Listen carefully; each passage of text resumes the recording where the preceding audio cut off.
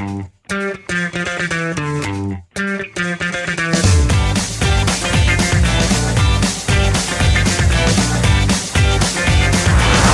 me, romance is literally thought.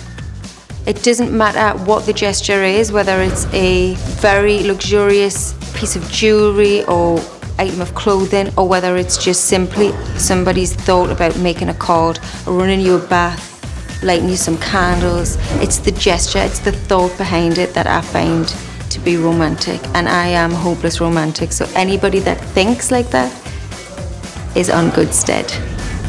One of the nicest romantic moments for me is probably Christmas a few years ago, and my boyfriend surprised me with 2 little puppies. My whole heart was just like melting on the floor. It was amazing. They were so cute.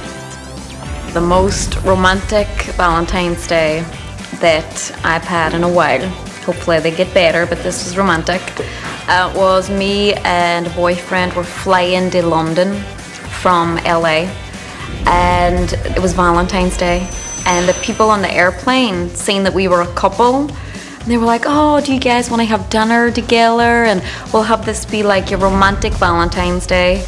So the air stewards and air stewardesses literally made us this whole thing, put the tablecloths out, poured us champagne, like poured us some wine, and we sat across from one another and had our Valentine's Day dinner, but 30,000 feet high.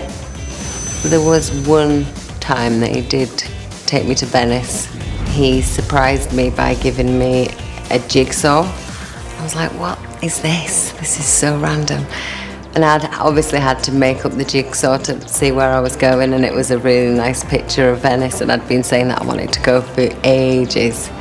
When it actually dawned on me that he was taking me to Venice, I nearly had a heart attack because I thought something must be wrong here.